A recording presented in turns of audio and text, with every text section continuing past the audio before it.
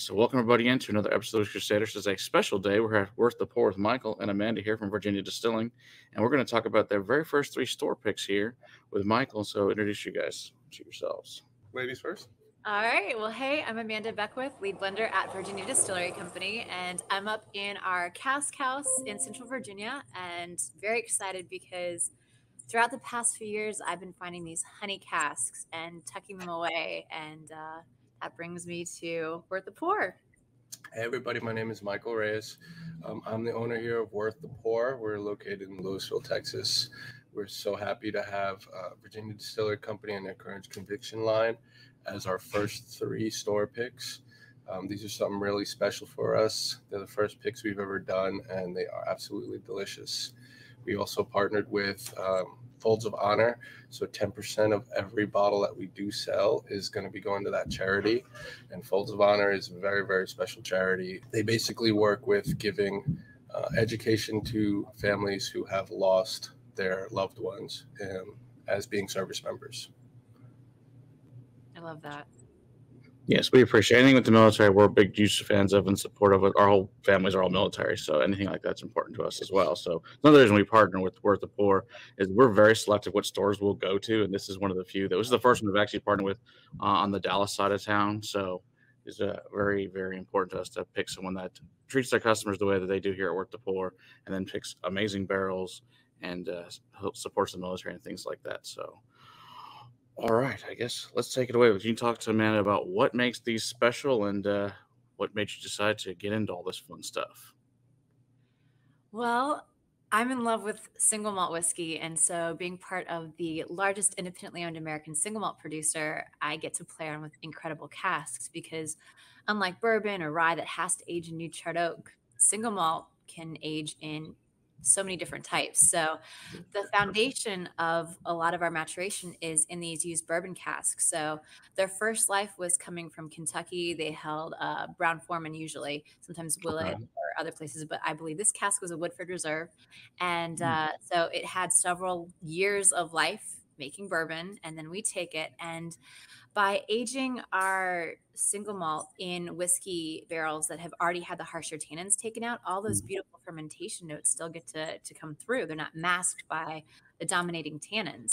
So I love having notes like pineapple, orange, citrus, a little bit of cedar spice coming through, but then all that butterscotch, apricot, apple, all of that coming through. It just makes me really happy because it feels very complex and balanced.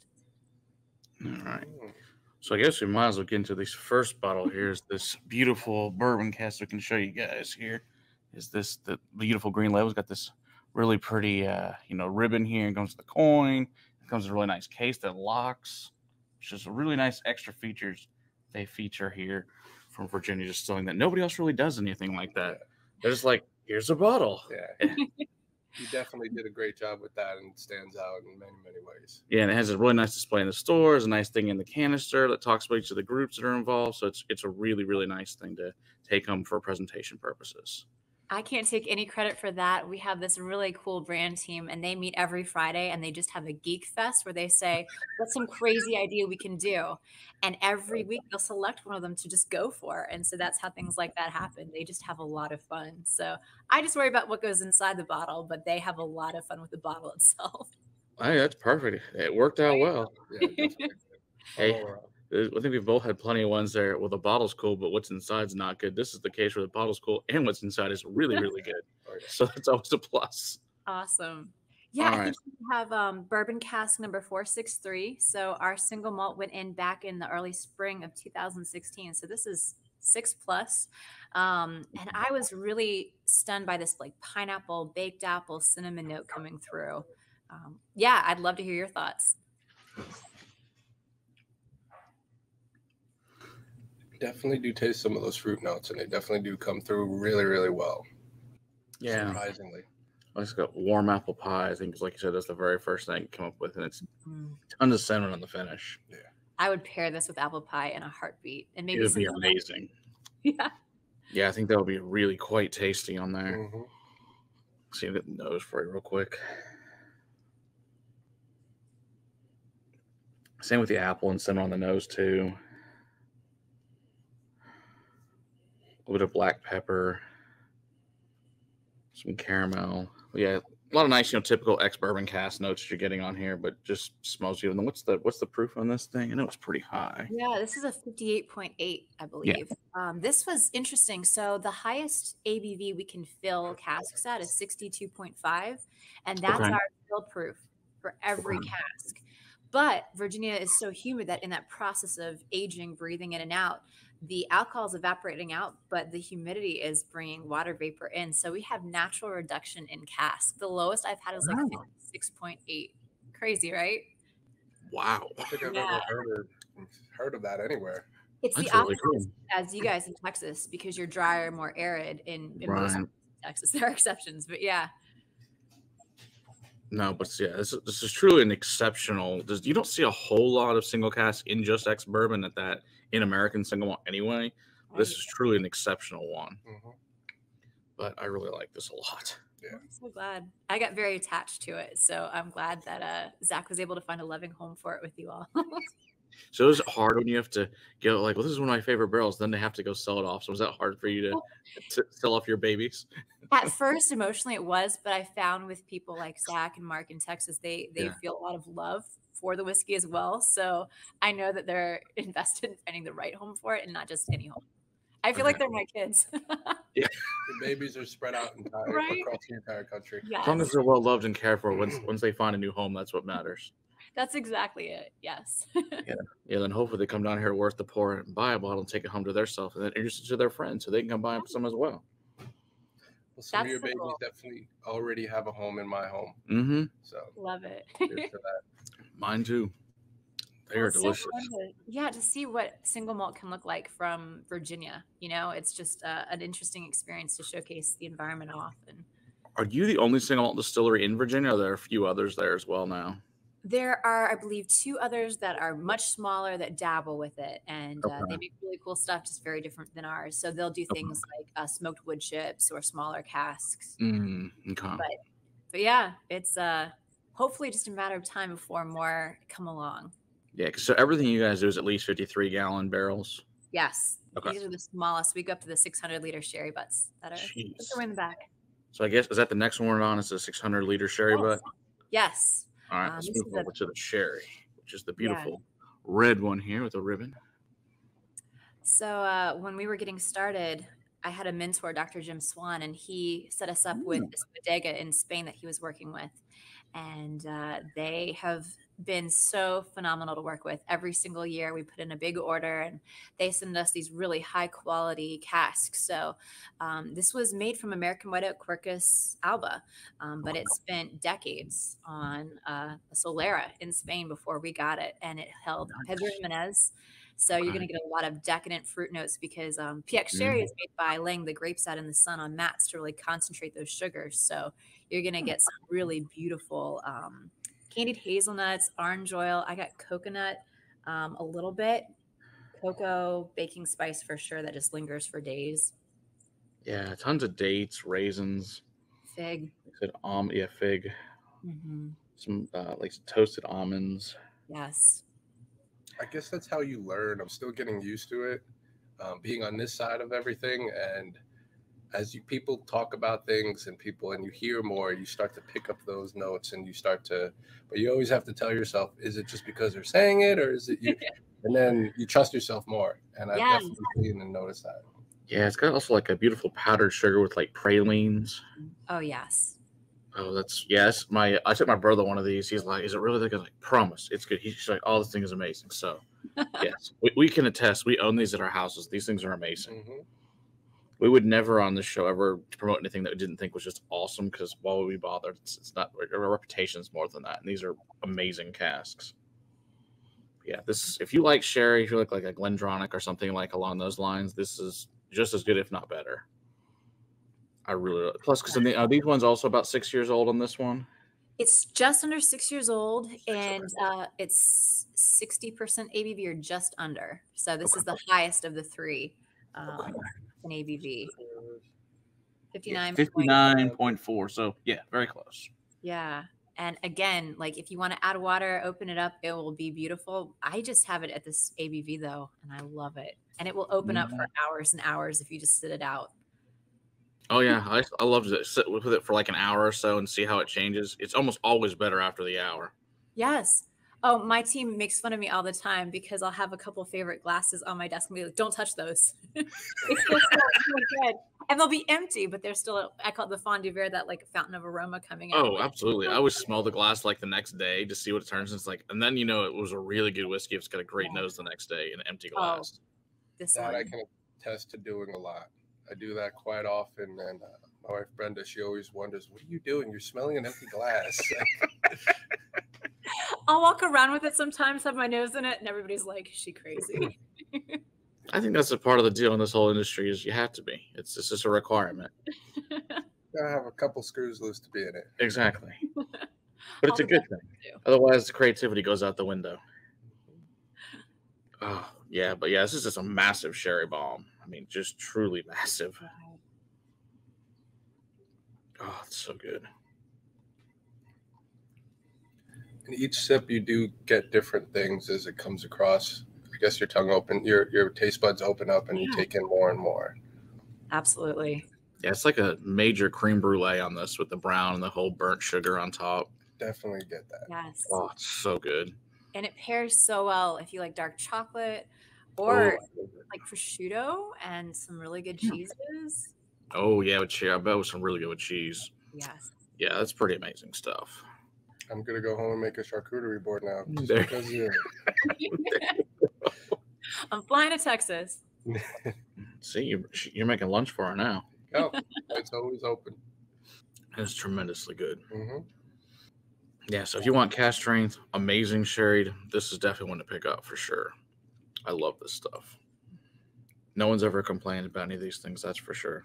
No, for sure. They're like, oh, it's really freaking good. I'm like, they're like, American single malt's good. Yes, it's really good. And it's funny, especially blind people that are usually Scotch drinkers, and like they're like, oh, it's like Scotch. No, it's American single malt. They're like, really? And I'm like, yeah, and it's awesome. And then now they have a giant collection of American single malt at that point in time. They're like, what did you do to me? I'm like, sorry, it's what happens around here. It's a dangerous but really fun world. Exactly. Exactly.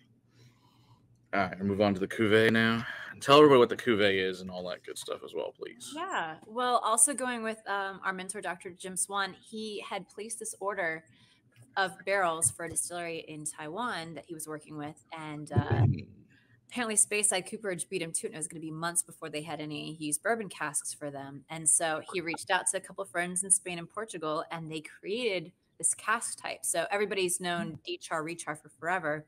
Yeah. What they did is they shaved the inside staves. We do it now just like 3 millimeters, toast, and then blast with a little char. And then we move our whiskey in. So that process has come to be known as STR in the industry for shave, toast, rechar, or recooper. But wine casks aren't charred to begin with, so we didn't like that at all. So we went with this cuvee because that first run of a premium wine in Spain is often called the cuvee. You could also hear it like in champagne production too. It just means premium, high quality. And so, yeah, in their first life, these barrels held a premium red wine blend, and you'd recognize all the varietals. We just really love the quality of all that red fruit that just gets deeper and deeper into the staves. So this is like red fruit for days. I get raspberry, cherry, blood orange. Then the chocolate comes through. And I just got this cocoa, cedar, butterscotch incredibleness from this cask that just hooked me. Yeah. Is the red wine where a lot of the coloring comes through, or is that just from an extended age?